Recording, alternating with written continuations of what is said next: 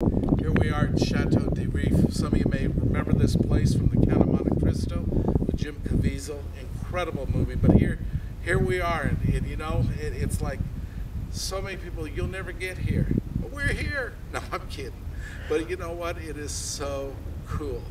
You know, and all week long we've been laboring. I can see Notre Dame Cathedral in the background. This is a beautiful city.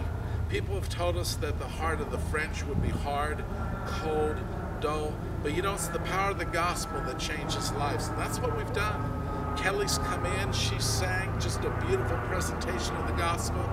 I've been able to share the principles and patterns of the Christian faith. We've seen so many people touched, and it's exciting to see the destiny emerge on these young people particularly.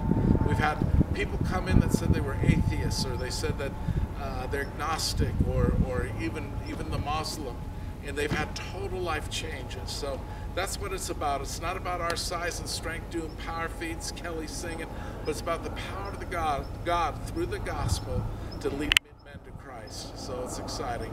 Bless y'all.